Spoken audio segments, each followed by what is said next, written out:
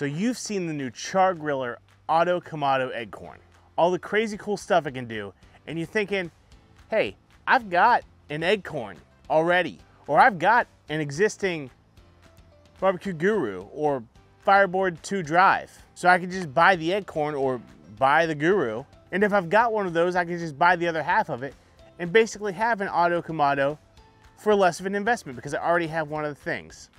It's not exactly that simple. There are some things that you need to know before you attach a Guru to a Kamado, and we're gonna talk about them right now. First off, I wanna get this out of the way right now. The Auto Kamado has some sort of wizardry going on in this controller. It can do things I cannot replicate with a fan-controlled draft system on a regular Akorn. The biggest thing there is somehow it can manage to run at 200 and 225.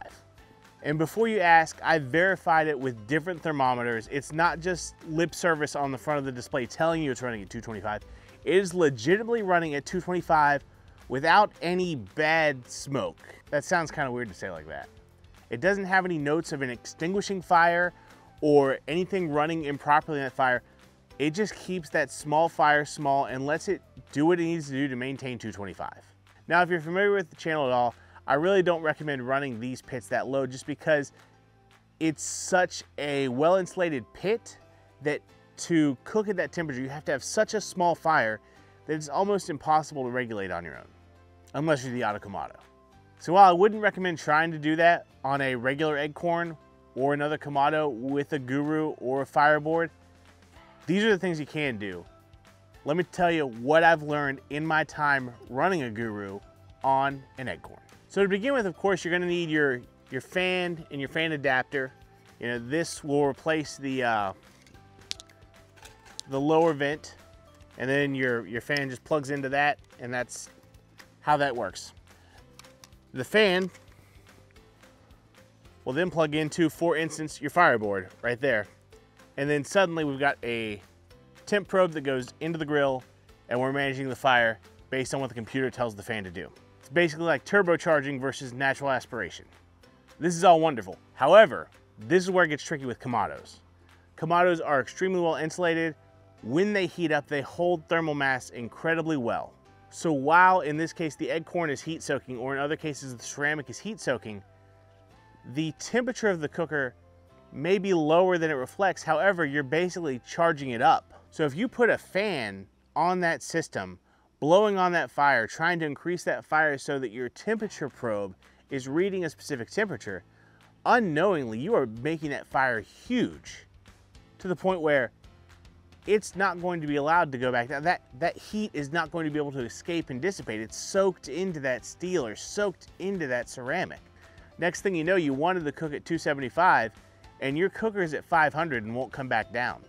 So this is the ultimate trick. It's really not that difficult, but until you figure this out in your standard operating procedure for your Kamado with the draft system, you're going to be fighting it constantly. To make this work, what you're going to do is light your fire like you normally would in your Akorn. Basically set it to come up to the temperature you want to run at like you normally would if you weren't putting a draft system on it at all. And when I say this, go ahead and hook up whatever you're using to run your fan so that the temperature probe is reading so you can see what's going on in there. Basically, to be able to not have to babysit this pit later, we're going to pay extreme attention for the first 10 minutes of firing this pit up. Once we get within, say, 50 degrees of that target temperature, start shutting your vents down like you normally would. Take that top vent down to just over the half moon and continue just to let it creep up. Now, right about when it gets to the target temperature, then you can put the fan into the port. At that point, you can allow the draft system to take control of the Kamado. I always recommend having your top vent more closed than open. The draft system can overcome having a closed top vent. It can blow more air and basically force it out the top. If you leave it too open though, that fire will grow on its own and it may get away from you. Basically what all these tips boil down to is even though you've got a fan controlling your Akorn or whatever Kamado, you've still got to keep that fire in check. Don't let it run off on its own because it absolutely can. And if you've had a Kamado for long, you know that if it does, you're grilling now, you're not smoking anymore. I hope that helps. That's something I learned a long time ago when I was running this particular pit on a draft at competitions. It runs great, but boy, if you let it get up above the temperatures, you're not coming back down, and that draft can't stop enough air. You have to shut it down, and it's just a whole ordeal. You just don't want to do that. Just let it come up to the temperature naturally, then put the fan on it and let the fan babysit the fire. Or, and hear me out on this, just go buy an Auto Kamado. I don't know how it does what it does. It's incredible. Now, in the meantime, if you're new to Akorns that aren't the Auto Kamado and you need to know how to manage that fire, hey, meet me over here. Let's go get you sorted.